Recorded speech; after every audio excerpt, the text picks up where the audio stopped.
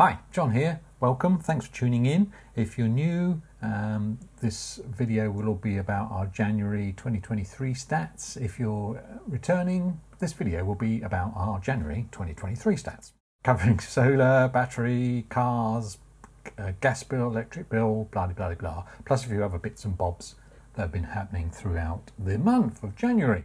I had a look at the Met Office to see what they had to say about January, and they're saying it was a month of two halves, although that didn't really affect us so much in Rushden. I don't know how you found in your area, but they did say that it was the second sunniest January on record in a series of data that goes back to 1919, but it didn't pip the very, very sunny January of 2022, which we had. And this chart here shows you the sort of average sunshine, and we're sort of over there, that little bit there, to give you an indication of where we are.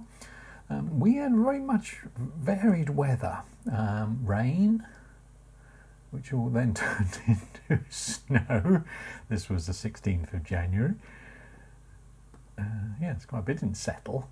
And we had a lot of clear skies as well. This was on the 22nd of January. So we had some really cold, crisp mornings, which, yeah, did result in plenty of sunshine. We had cake as well. There's an update on our solar panels and pigeons. You can see there's a couple of pigeons which had started to roost under there and were about to nest. We'll be doing a separate video on that, so I'll give you all an update on that rather than cover it here. At the end of January, the 31st of January, we had the scaffolding installed, and I'll cover in the February update what that was all about. Here's our schematic of our system, which actually I'll need to update because from the 1st of February it has changed a bit, but again I'll cover that in our February update. So you can either pause this if you want to, or all the information is down in the description down below underneath this video. So let's have a look at the Ripple Energy Kaifa wind turbine. As you can see there, right top right hand corner, went live in March 2022, and we have 1158 watts of the overall generation. And we also have Jigsaw, which we're working on. This was just before Christmas, and this was taken today as I record this. We also had 19th of February. So we're getting on. It's quite tricky. Wind turbine is performing a little better than we are in our Jigsaw completion. For January, we had a bill saving of £35.41. That's broken down here and in a day-by-day chart. The figures don't actually add up. So if you added up all those savings rates, pence per kilowatt hour, in that fourth column, they don't actually add up to £35.41. There's a difference between the generation which comes direct from the turbine, which is what those figures are, as against the one that's the actual one which they use. Generally the actual one that's used after all of the data is crunched is normally a bit higher. This is the same data set spread over a chart day by day. We have the left hand column showing the price, or axes should I say, not the column, and then the right hand axis showing the kilowatt hours generated. And then this is from March 2022 right through to January 2023 with the monthly savings. You can see January really did come out proud in terms of top savings so far. Closer to home, our solar generated 196 kilowatt hours. This is again just the 4 kilowatt array because the second array was fixed on the 1st of February. So from February onwards, we'll be back to having 2 arrays and reporting on both arrays. But still, 196 is good. Obviously not going to beat January 2022 because that was a bumper January. But it's ahead of 2021 and 2020 almost. But remember that that is just the one solar array. So if we'd had both arrays, we would actually have had a really good January. But, you know, hey ho, ifs and buts and all that kind of thing. This is a breakdown of the 2 arrays, and you can quite clearly see there 4 months of 0 on the 2.34 array. Nice to see that back up and running. This is the split of the contribution of the Powerwall and solar to our overall self-power for the house. For the month of January, 10% of our self-power came from solar and 28% came from the battery, so 38% self-powered in total for the month. This chart, which is the solar start and end times, day by day for January 2023, you can see at the bottom there in the sort of blue colour is the start of solar generation. So it's creeping to earlier and earlier in the day, and the trend line, the dotted trend line there, shows that reduction in time from later in the day towards the end of the month to earlier in the day. And conversely, the red is the end of the solar production each day, and again that's trending to later and later in the day, so all good news. And then this chart is this sort of twin of that, and that shows the peak generation in watt hours and the time of day that generation occurred. So you can see fairly consistent over the month in terms of peak generation, over 2 kilowatts, 2,400 watts, 2,600 watts, peaked at 2,700 watts on the 26th, and a few days of low generation of 500 watts. And the time of peak generation is all around the same sort of time of sort of lunchtime when the sun is at its highest. Looking back over Januaries over the last 12 years, so January 2023 at 196, as you know, but as we only had the single array, we have to make do with it being the fourth highest. That just gives you a flavour there of what's happened over the years. This is the Tesla round trip efficiency, so what power we put in and what power we took out, so an 85% round trip efficiency.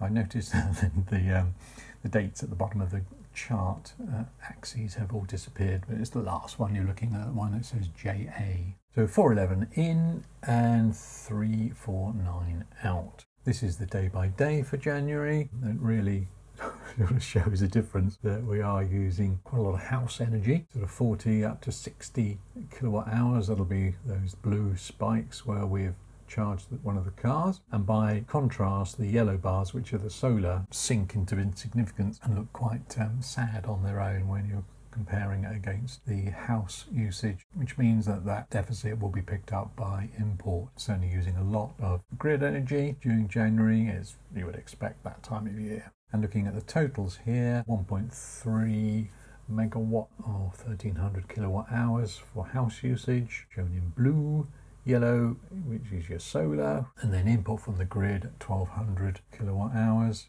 export to the grid 12, which is good. So we have used all that we've generated by and large, with the exception of 12 that crept out. So this is our daily average, showing house usage in blue and then our grid usage in red. So the house has come down to 43 on average daily usage from 50 in December, and conversely the grid has also come down from 47 to 39, so that's trending the correct way. This is our centre of the grid. If you remember, it was 12 when we looked at the previous chart, consistent on what we've done previously. Import from the grid 1205. Looking at previous Januaries, is slightly more than what we would normally expect, but again, having one array down does make a hell of a difference in terms of what you need to import. This is our eddi, which heats our hot water from surplus solar.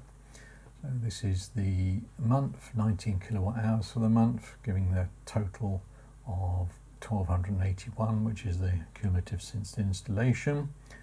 This is the spreadsheet that I also keep. So installation date was on the 22nd of July 2019. To date, based on our calculations there of our off-peak costs, we have saved £90.63. And it's fair to say that we're not great users of hot water. I've said this before in previous videos. We've got a 140 litre tank. There's only the two of us. We don't use massive of hot water. The eddi will pay for itself with time, but it'll take a little bit more time. Onto the cars, the Zappi didn't do very much in terms of offsetting solar to charge the cars, just 8% or almost 22 kilowatt hours went into the car from solar. The rest came from the grid, a total of 266 kilowatt hours there. We can look at that in a little bit more detail on this spreadsheet here. The Model 3, let's have a look at that first. So charging at home on that was 176 kilowatt hours went in. The Model 3 is now on 29,751 miles, so 741 miles during the month of January. We did 4 supercharging sessions on public charging for 117 kilowatt hours at no cost. And the Zoe, what did the Zoe do? At home, 90 kilowatt hours charging. Its mileage is 25,689, so it did 500 miles during the month.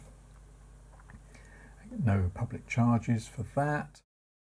This is our gas for the month. So the billing period is slightly out of sync with the chart that I've got here. So I'm showing you from the 1st of January to the 31st of January, but our billing period runs from the 5th of January to the 4th of February, so that's slightly out of sync, but you get the general flavour. You can see on this chart where the cold snap was, around in the middle of the month, and we're on the Octopus gas tracker tariff. I'll just put this in there so you can see how the gas tracker rate has been moving over the course of the month. So an average rate there of 6.73 pence per kilowatt hour, showing right at the bottom there. So this is our gas usage, so 246 units, 2,715 kilowatt hours at that average rate. So £182 there, plus standing charge, so £190 plus VAT, so £200 for a month of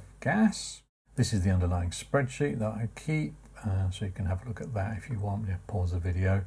It just shows you the same data, but then obviously some more historic data as well. Electricity wise, again, same period, 1st of Jan to the 31st.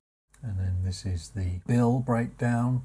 Used mainly off-peak, 1,171 kilowatt hours off-peak at 7.85 pence per kilowatt hour, bringing in £92.50 and £92 0.57 pence. Peak rate of £32 pence. Actually, I always look at it pounds, £32, not £32, 32 pence. 0.79. So yeah, bringing a bill total there, £121.99 for electricity. And again, subsequent spreadsheet which shows you historic data if you wanted to pause and have a look back through that. But it's really the same data for the month. There's the highlighted grey line at the bottom there. So this is our bill in total, so gas and electric less our credits. So we've got 2 credits there for December and January listed there, plus the campaign award of 69 pence. So if we work all that out, it's a total of £322.20 for gas and electric, minus 64.77, which is the credits, brings us a January bill of £257.43.